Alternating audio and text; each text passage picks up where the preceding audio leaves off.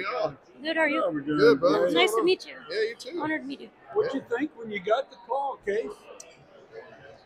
I mean, it's a really special deal. Very, very honored. And the class that we're in, it's really cool. And this is a pretty swanky place too. I mean, I've been in here one time, but to see it all decked out in Cougar red, it's pretty cool. Where would this rank on your all-time achievements list, I guess? I don't know. It's up there at the top right now. Yeah. I think ask me again tomorrow after the event, and I get to experience it all. I'll let you know. Okay. What's it mean to share it with some of your former See you, teammates? Yeah, good to see you. Yeah. I know you have a lot of your former teammates here.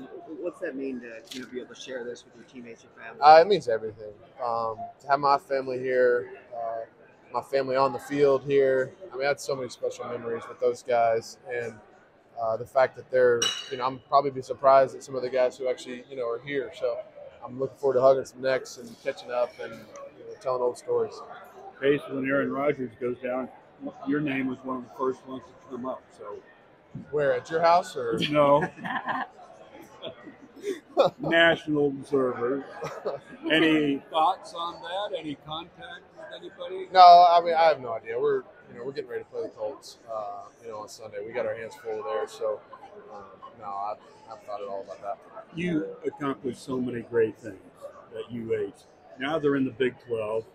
We knew it might be a little tough stepping up a weight class, but they maybe had a wake-up call last week. What do you think about the program right now? Yeah, I mean, we're losing the bucket. I mean, it's on the wrong side of 288. There's no doubt.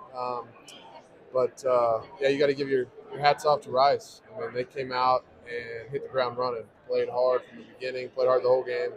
I wasn't able to watch the first half. I got out of meetings. We had night meetings, got out of meetings, saw the score. Watched U of H climb back into it and fight hard. I was proud of that. There was no give up. There was no quit for any of those guys.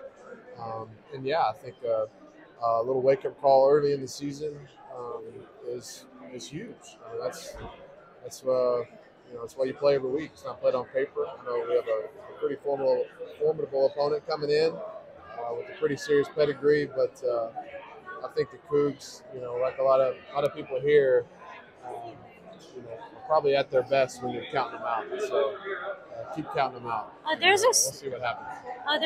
There's a story on campus when you take a tour as a prospective student about you touching the Cougar paw in front of the fountains, like after Cullen Hall, where you touched the paw and I guess you tried to wish it good luck, and there's a story about it. So what can you say just about the connection you've had with the university throughout these years and just these stories? Yeah, I've had a lot of connections, and yeah, I definitely remember being around campus quite a bit. It's changed a lot since I've been there. Yeah, I love U of H. I mean, even the third ward has changed around the campus since I've been there.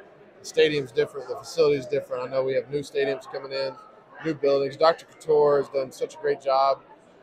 She's asked me to be a part of the board of visitors, which is really cool. So I get to be involved in not just athletics, U of H athletics, but just what University of Houston is doing around the city, around the state, and around the country. So I think it's to have a Tier 1 school in a Big 12, a big-time Power 5 conference. It's what the city of Houston deserves. To watch the football, basketball team do well, and then have the alumni, distinguished alumni from around, that live here in the city, that live around the world, to be able to be proud of their university in so many different ways. It's very special. How would you say, I guess, the UH football program helped you at the NFL level?